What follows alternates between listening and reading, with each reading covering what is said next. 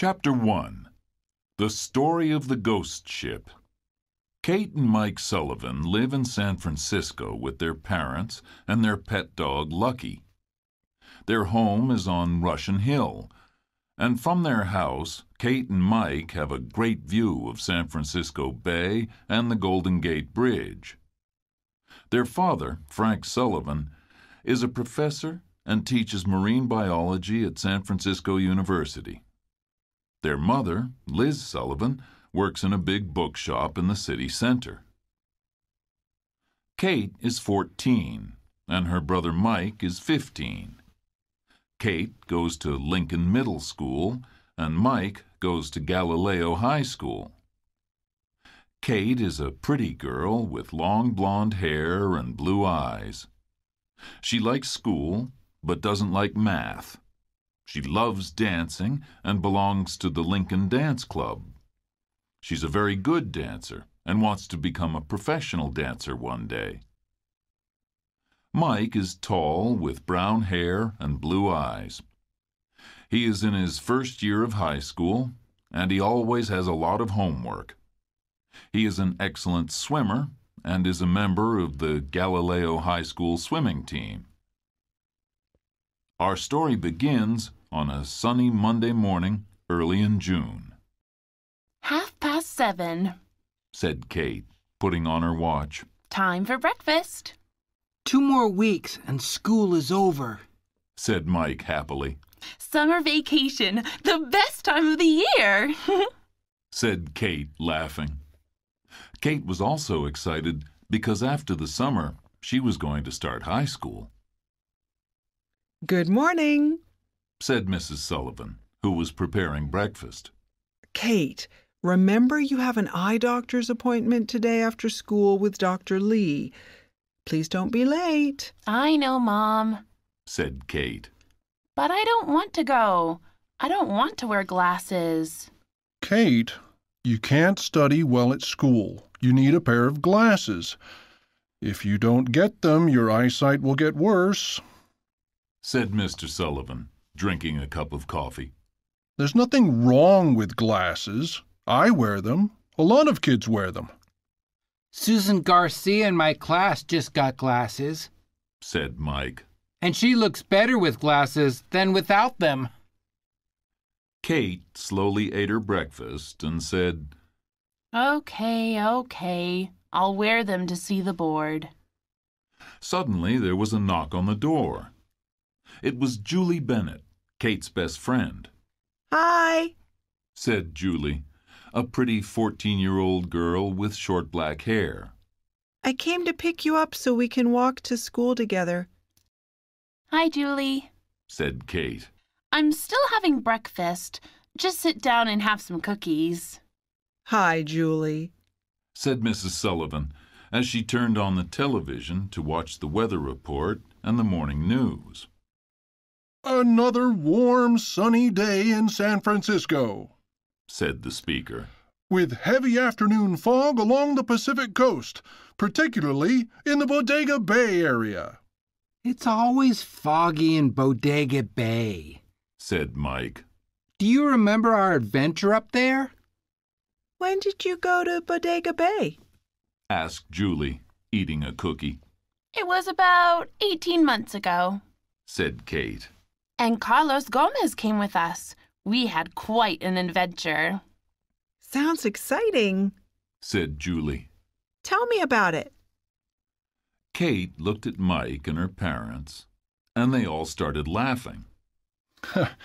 Well, Mom and I have to go to work, said Mr. Sullivan. It's getting late. See you this evening. Bye. Okay, let me tell you about it, said Kate, looking at her watch. Mom, Dad, Mike, Carlos, and I went to the Farallon Islands on Dad's new boat, the Pelican. He was studying the seabirds and the fish in the area.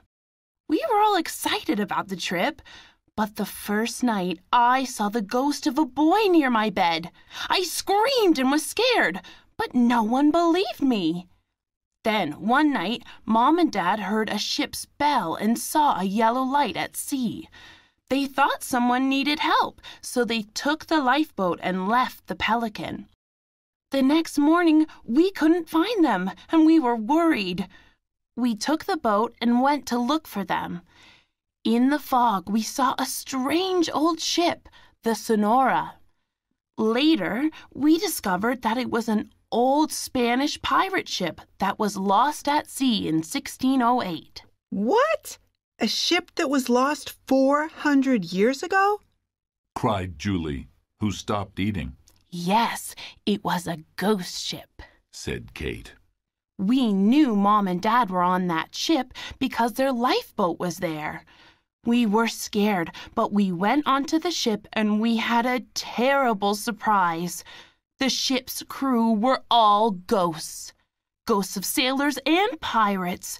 We were terrified because we saw Mom and Dad sitting in a corner.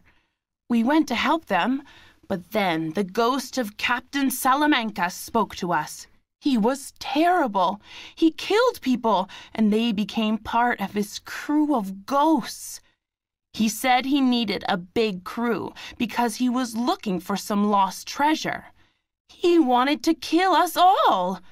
Suddenly, Lucky jumped on the table and a big candle fell and a fire started. Ghosts are afraid of fire, so they moved away and we helped Mom and Dad get off the ship. Before leaving, Mike saw Captain Salamanca's treasure map on the table and took it. What an adventure! said Julie. Do you still have the treasure map? Mike has it, said Kate. but he hid it because it's a big secret. That afternoon, Kate went to the eye doctor with Julie. Dr. Lee was a friendly young man. He gave her an eye test and said, Kate, you need glasses to see things in the distance. Julie helped Kate choose her new glasses, and she gave them to Dr. Lee, who said, Good choice. They'll be ready on Thursday, Kate. Chapter 2. A New Adventure. Friday was a big day for Kate because she wore her new glasses to school for the first time. When she walked into the classroom, everyone turned around and looked at her. Wow! They said. New glasses! Kate's heart was beating fast and her hands felt cold. She walked to her desk and sat down. Hi, Kate, said Tom, the boy she liked. New glasses? You look great. Thanks, Tom, said Kate, turning red with embarrassment. His opinion was very important to her. I really like your new glasses, said her friend Kelly. Kate suddenly felt happy and was ready for the lesson, a math test. That evening at the dinner table, the Sullivan family was having a noisy conversation because everyone had something to say. Well, how was your day at school, Kate? Asked her mother. Oh, just great, Mom, said Kate, smiling. Everyone liked my new glasses, even Tom. And the math test was okay, I think. And how was your day, Mike? Asked his father. Exciting. Mike said. Guess what? Our science class is going to Muir Woods National Park next week. It's part of a class project on trees, forests, and conservation. We're leaving early on Tuesday morning and coming back before dinner time. Muir Woods, said Mrs. Sullivan. It's one of the most beautiful forests in the world. Sounds like fun, said Kate. Well, this evening I have some exciting news, too, said Mr. Sullivan. Everyone at the table looked at him. He usually didn't have anything exciting to say. What is it, Frank? said Mrs. Sullivan, who wanted to know the news. Next week, I'm going to the Monterey Bay Aquarium to talk to Professor Simpson, said Mr. Sullivan. The aquarium is doing an important study on sea life in the Pacific Ocean, particularly on the great white shark. They want me to spend some time at the Farallon Islands and the Point Reyes National Seashore. Another trip to the Farallon Islands, said his wife, smiling. Wow, Dad. Do you mean you're going to the Farallons and Point Reyes on the Pelican? Asked Mike, looking at Kate. Yes, that's right, said Mr. Sullivan. I'll probably stay about a week and moor the Pelican in the harbor at Bodega Bay. When are you going? Asked Kate excitedly. At the end of June or the beginning of July, said Mr. Sullivan.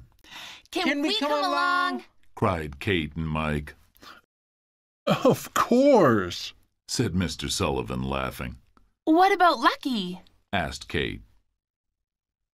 Lucky heard his name and started barking. Yes, Lucky can come too, said Mr. Sullivan. It'll be great fun like last time, said Mike.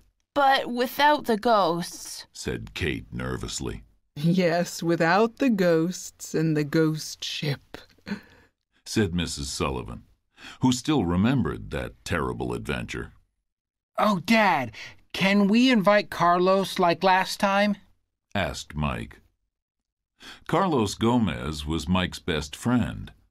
He was Hispano-American, and he spoke Spanish and English perfectly. He was a tall, friendly boy with short black hair and dark eyes, and he lived near the Sullivans. Why not? Said Mr. Sullivan, smiling at his son. Thanks, Dad, cried Mike, who started making secret plans. Kate and Mike helped their parents clean up after dinner. Then they went up to Mike's bedroom. Mike closed the door, and Kate put on some music. What do you think of the news? Asked Mike. I can hardly believe it, said Kate. Where did you put Captain Salamanca's old treasure map? It's in a safe place, said Mike, looking at the big bookshelf on the wall. Now we can study the map and start looking for the treasure. Dad will be busy with his work, and Mom always helps him. We'll be free. This is going to be a great summer, said Kate. Wait until I tell Carlos, said Mike, picking up his cell phone. Yeah, said Kate. And he can help us understand the map. The words are written in Spanish. Chapter 3. The Treasure Map. Mike's science class had a great time at Muir Woods National Park. Miss Williamson, the science teacher, showed them some of the world's oldest and tallest trees. She was everyone's favorite teacher at Galileo High because her classes were always interesting and fun. She started the Galileo Science Club, and Mike and Carlos were both members. There were club meetings every Wednesday afternoon after school. When Mike and Carlos came back from Muir Woods, they went to Carlos's house to talk about their summer trip. I'm really excited about this trip, said Carlos. With the old pirate map, we can look for the treasure. And if we're lucky, we'll find it, said Mike. It won't be easy, said Carlos. Pirates were clever people, and their maps had secret messages that are difficult to understand. Do you have the map with you? No, I hid it on the bookshelf in my room, said Mike. Only Kate knows where it is. Do your parents know about it? Asked Carlos.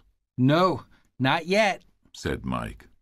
My mom always says, "Be careful, it's dangerous."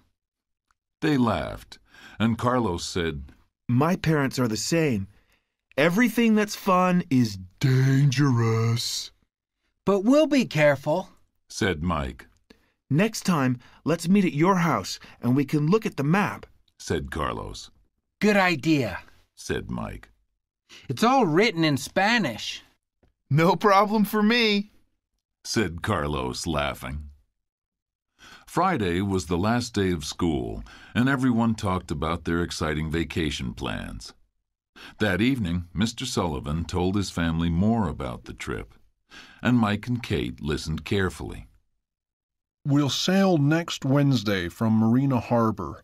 and go north to Bodega Bay, where we'll moor the Pelican. We'll probably stay 5 or 6 days. I have to work at Point Reyes National Seashore and the Farallon Islands, and Mom is going to help me. Now, will you 3 be okay? Do you have something to do, or will you get bored? Oh, we won't get bored, Dad, said Kate, thinking about the treasure map. Don't worry, Dad, said Mike.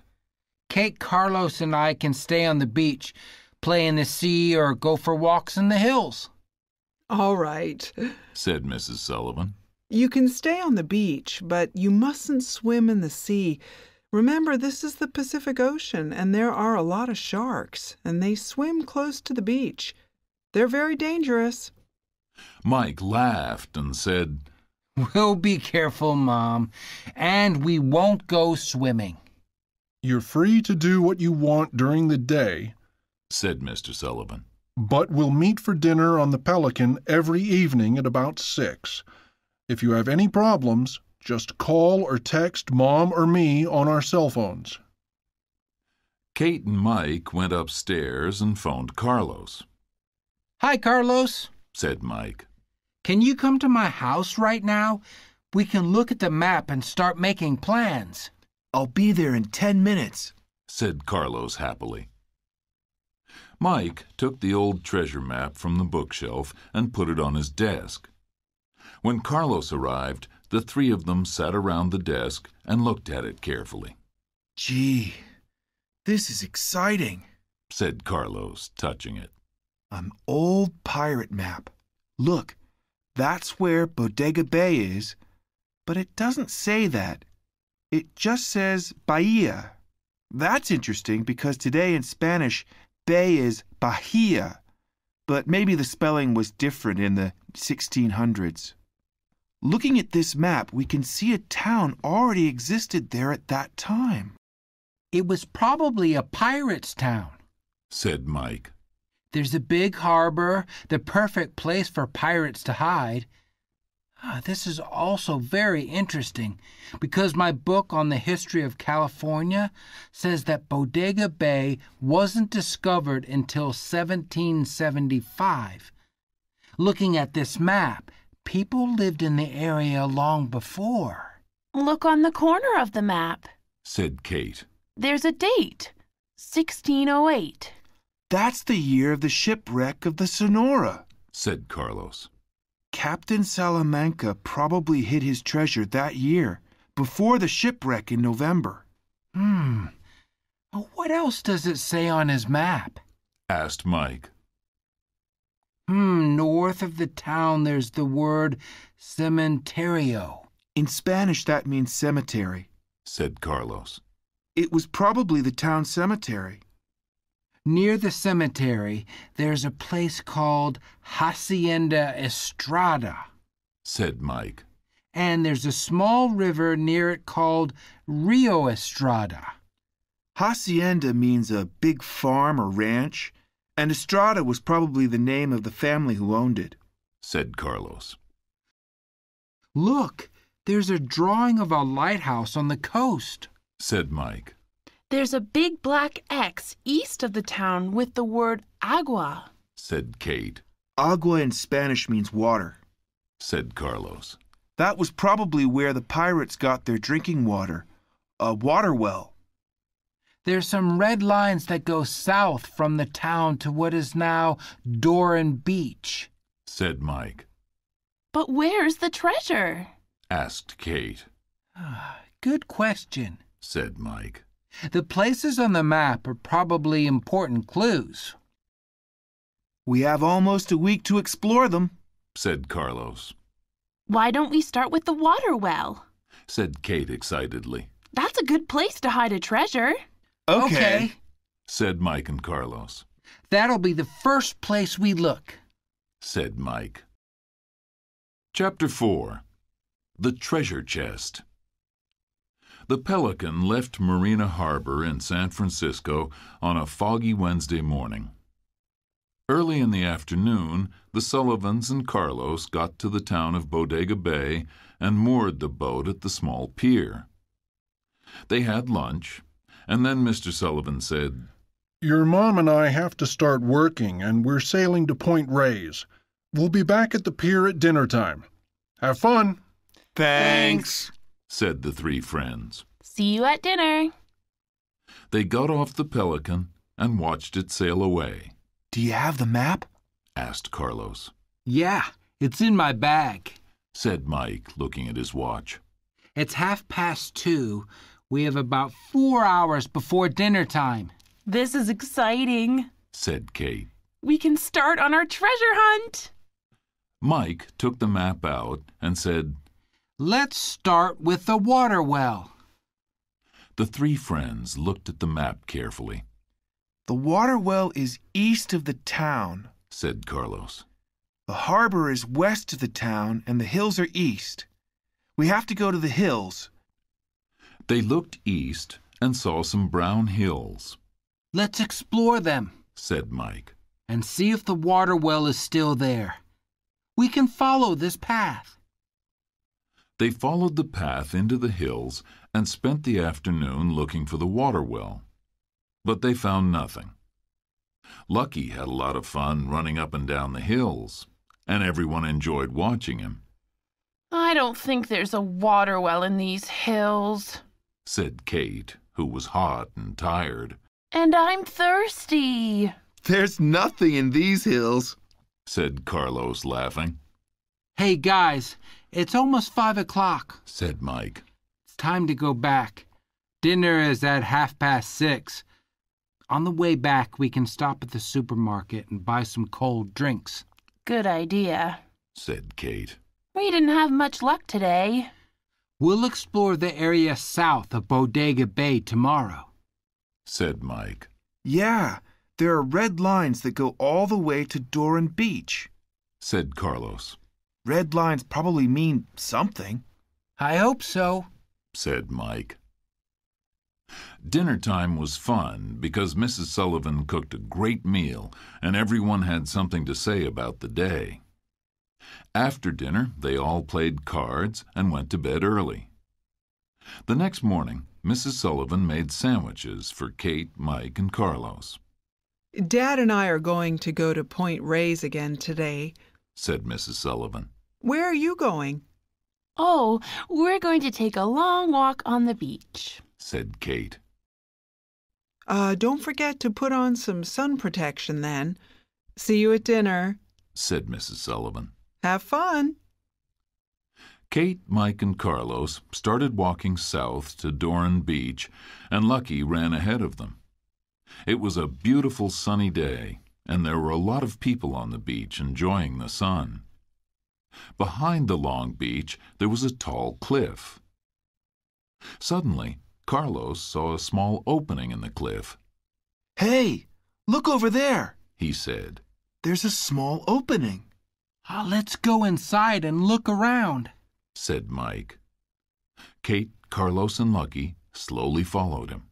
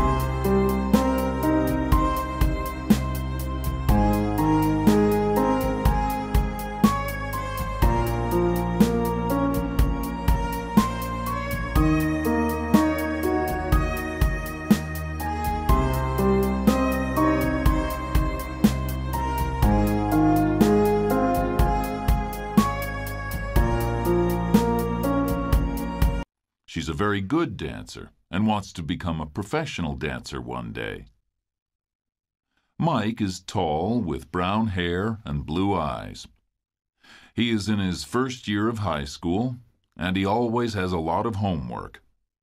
He is an excellent swimmer and is a member of the Galileo High School swimming team.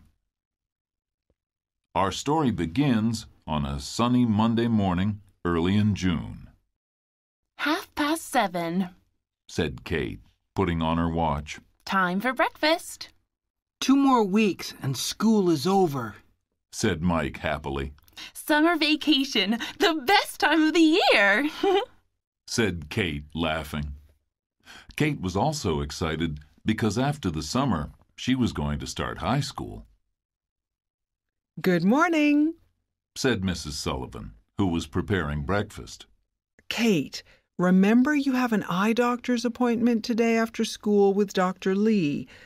Please don't be late. I know, Mom, said Kate. but I don't want to go. I don't want to wear glasses. Kate, you can't study well at school. You need a pair of glasses. If you don't get them, your eyesight will get worse, said Mr. Sullivan, drinking a cup of coffee. There's nothing wrong with glasses. I wear them. A lot of kids wear them, Susan Garcia in my class just got glasses, said Mike. and she looks better with glasses than without them. Kate slowly ate her breakfast and said, Okay, I'll wear them to see the board. Suddenly there was a knock on the door. It was Julie Bennett, Kate's best friend. Hi. Said Julie, a pretty 14-year-old